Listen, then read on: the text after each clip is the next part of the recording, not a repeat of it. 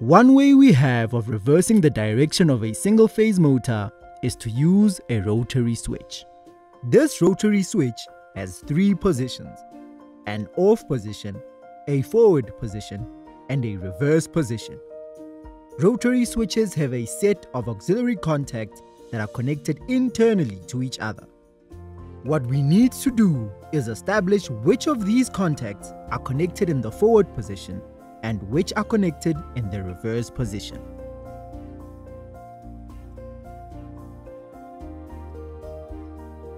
We will start with the forward position.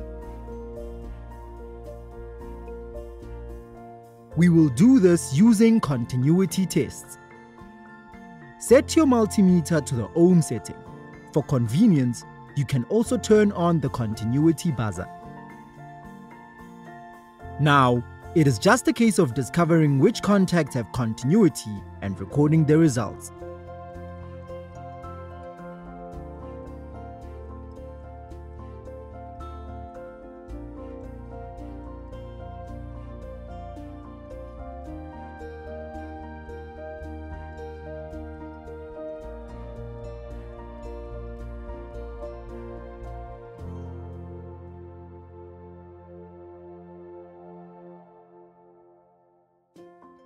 There is continuity between points 2 and 3.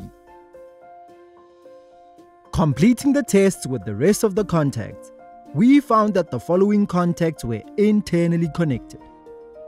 The one pair of contacts that were connected in both the forward and reverse directions were points 9 and 10. Forward, 2 and 3, 5 and 8, 9 and 10.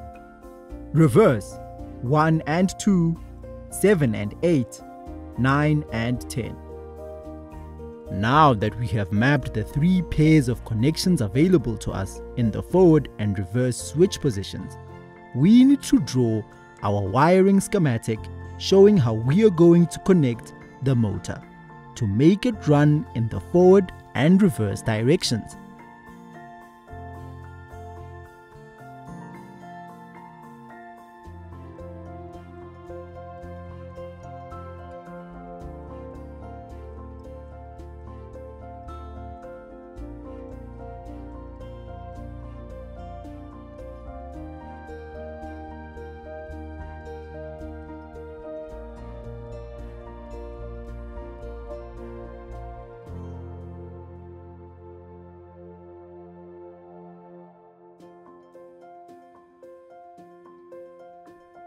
Let's trace the path of current in both the forward and reverse directions. Firstly, in the forward direction. From live, current will flow through the rotary switch,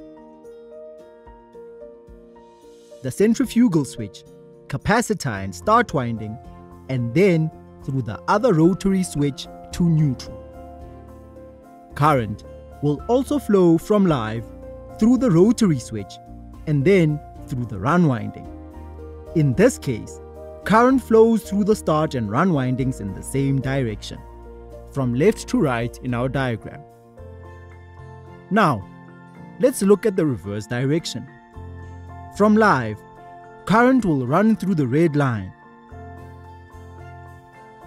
through the first switch, then through the start winding in the opposite direction to before, through the capacitor and centrifugal switch back to neutral. Current will also run from live, through the switch, and then through the run winding to neutral. In this case, current will flow in the opposite directions through the run and start windings. This will reverse the direction of the motor. Now, we need to map our rotary switch connections onto the schematic. The pair that was connected in the forward and reverse position was 9 and 10. So, we will use this pair for the common set of switches, point 9 and point 10. The pairs that were different we will use for the uncommon switches. Let's use 2 and 3 for this first forward switch and 1 and 2 for this first reverse switch.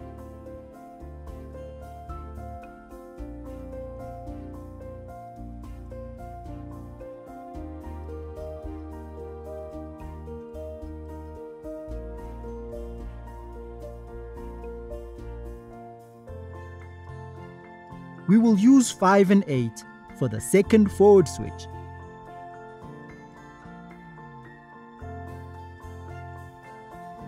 Seven and 8 for the second reverse switch.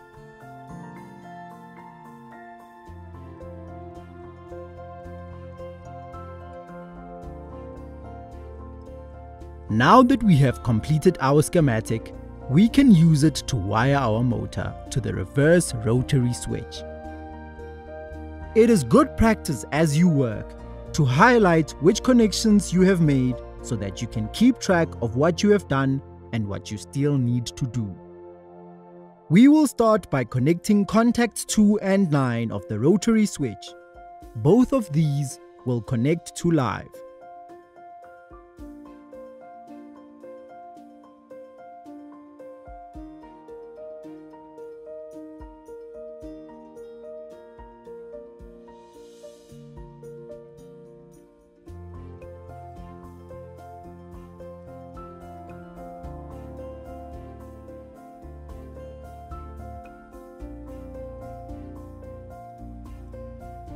Now, we will connect point 3 to the centrifugal switch in the terminal box.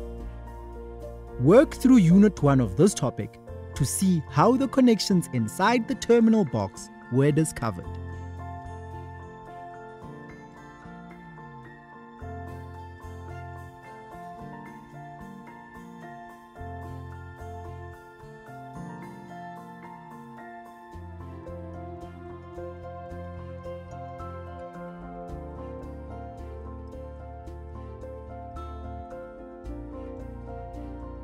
The connection between the centrifugal switch and the capacitor is already in place inside the terminal box.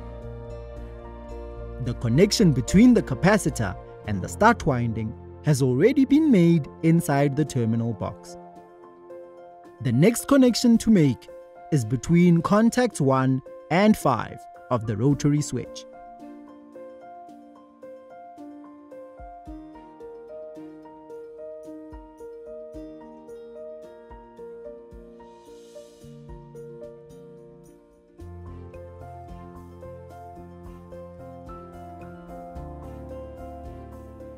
Now, we can connect the start winding and contact 5 in the rotary switch.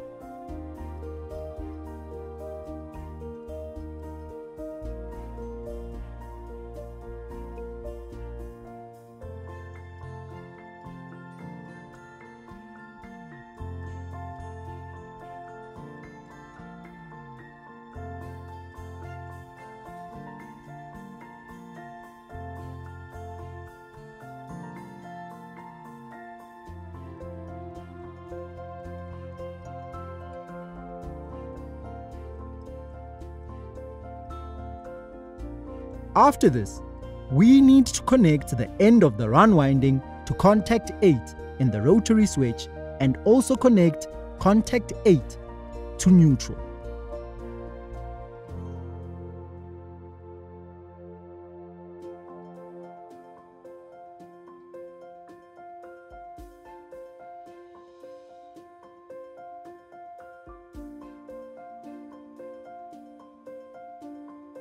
We also need to connect the start of the run winding to contact 10 in the rotary switch.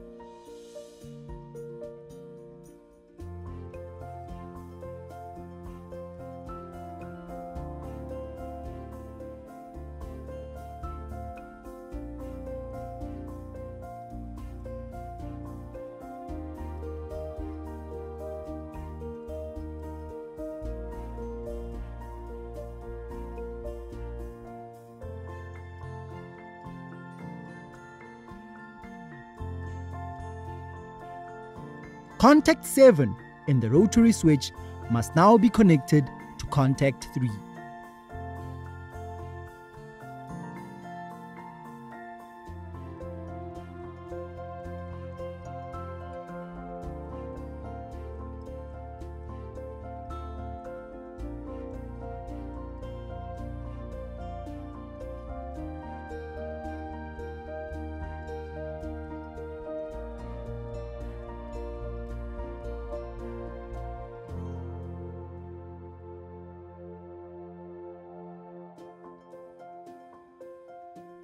Finally, we need to connect live to contact 2 and 9.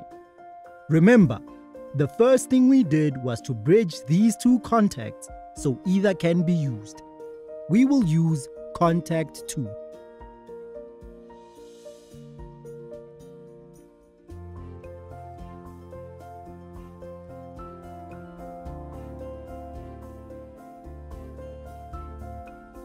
We also need to make sure that the motor is correctly earthed.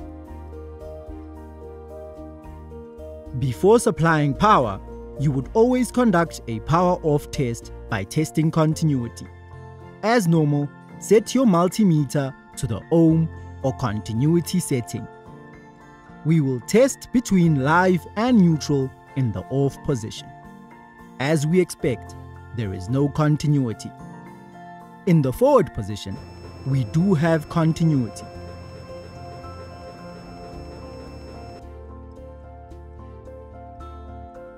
Back in the off position, there is no continuity.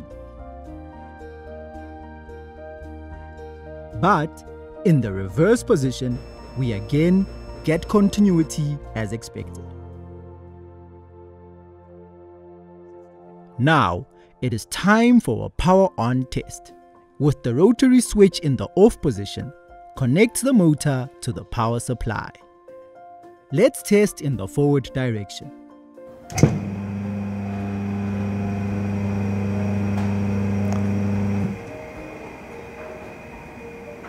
We can see the motor rotates in a clockwise direction.